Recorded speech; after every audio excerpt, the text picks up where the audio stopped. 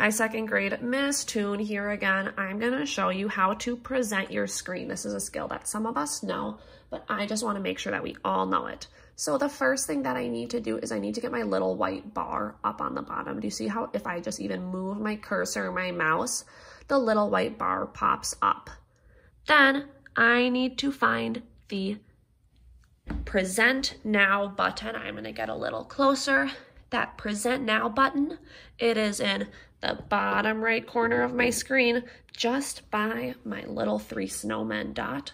I'm gonna click Present Now on that, and then this top option, your entire screen. Present your entire screen, a window or a tab. I wanna present my entire screen, so I'm gonna click on that top option right there. Now, this white box pops up, and I just need to click where my screen is right there, and you can see it gets a blue outline around it, so then that's how I know it's ready. I am gonna just make sure, there we can see the blue outline a little better. So you can see that blue outline around my screen, and then I press share. You can see that my screen is loading. And now I am presenting my screen. If I go over here, everybody in my meeting can see my screen. Look at that, second graders. You can see my screen. This is just joined in the same meeting.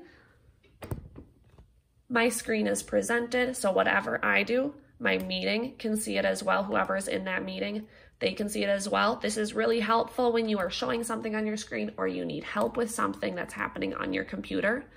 That is how you present your screen, and when you're done, press stop presenting.